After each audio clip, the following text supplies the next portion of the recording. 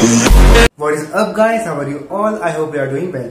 आज हम बात करने वाले हैं वो 59 एप्लीकेशन के बारे में, चाइनीज एप्लीकेशन के बारे में, जो अभी अभी गवर्नमेंट ने बैन कर दी है, जो थोड़े टाइम में प्ले स्टोर से हट जाएगी। इंडिया के प्ले स्टोर से, ग्लोबली नहीं, इंडिया के प्ले स्टोर से हट जाएगी और आपके फोन में वर्क करना बंद कर देगी। इसमें से आधी एप्लीकेशन है जो आपने उनका नाम सुना होगा, उनको यूज किया होगा, और आधी एप्लीकेशन को आपने ना देखा होगा ना उनको सुना होगा नाम। तो दोस्तों, जो पॉपुलर एप्लीकेशन है उनका नाम है ज़ेंडर, शेयरिट, हमारा जाना माना टिकटॉक, कैम स्कैनर और क्लैश ऑफ किंग्स। ये गेम है दोस्तों। जो कैम स्कैनर है वो स्टूडेंट्स के जो ऑफिस में वर्क करते हैं और टीचर्स के बहुत काम आता है, क्योंकि उनको अपने डॉक्यूमेंट्स स्कैन करने पड़ते हैं।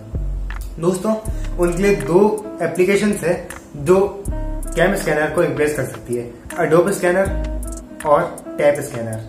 मैं आपको इन एप्लीकेशन के लिंक्स डिस्क्रिप्शन में दे दूंगा, आप वहां से इनको डाउनलोड कर सकते हैं। और दोस्तों, मेरी राय में ये बहुत अच्छा डिसीजन है गवर्नमेंट के द्वारा, क्योंकि गलवान वैली में जो इतने सारे सोल्जर्स मर रहे हैं वो उनकी जान ऐसे नहीं जानी चाहिए, और चाइना का इससे बहुत नुकसान होगा, अरबों डॉलर्स का, और इससे चाइना थोड़ा ग्लोबली मार्केट में कम हो जाएगा। तो एक अच्छा डिसीजन है, और सारी चीजें जो होती है वो चाइना ही करता है आजकल। तो जैसे इंडिया और चाइना का देख रहे हैं क्या क्या हो रहा है बॉर्डर पे, हमको मतलब आगे नहीं आना चाहिए। मैं आपको मेरे टॉपिक पे आता हूँ वापस। मैंने आपको 5 एप्लीकेशन के बारे में नाम बताए हैं, 59 एप्लीकेशन मैं आपको साइड में दे दूंगा, आप वहां से ले सकते हैं। और दोस्तों, आपको पता ही होगा इस टाइम में सबसे इम्पोर्टेंट है डाटा, और इन एप्लीकेशन से हमारी जो साइबर सिक्योरिटी है वो वायलेट हो रही थी, और हमारा डाटा चाइना के सर्वर से जा रहा था। और दोस्तों, गवर्नमेंट ने इसी चीज को देखते हुए इन चीजों को बैन कर दिया एप्लीकेशंस को। तो अब हमारा डाटा सुरक्षित है। ऐसे थोड़ी बहुत एप्लीकेशन है। और मुझे एक बात समझ नहीं आई, जो जूम एप्लीकेशन है, जो जूम वीडियो कॉल, वो अभी तक क्यों नहीं हटी है? क्योंकि वो भी एक चाइना की एप्लीकेशन है और उसमें बहुत सारे सवाल उठे थे।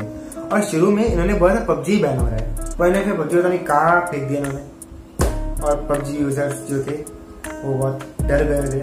और दोस्तों, ये जो वीगो वीडियो, लाइकी वीडियो और ये सारे एप्लीकेशन हैं, मैं उनसे रिक्वेस्ट कर रहा हूँ कि यूजर से आपका धंधा वहाँ पे तो खत्म हो गया, पर यूट्यूब पे आके यूट्यूब की जगह को खराब ना करें और यूट्यूब को पवित्र रहने दीजिए। यहाँ पे आके हमारा टाइम और अपना टाइम बर्बाद ना कीजिए। तो दोस्तों, अगर आपको वीडियो अच्छी लगी हो तो वीडियो को लाइक करें, चैनल पे नए हो तो चैनल को सब्सक्राइब करो, और कमेंट सेक्शन में लिखो वीडियो कैसा, अगला वीडियो किस बार। और दोस्तों, साइनिंग।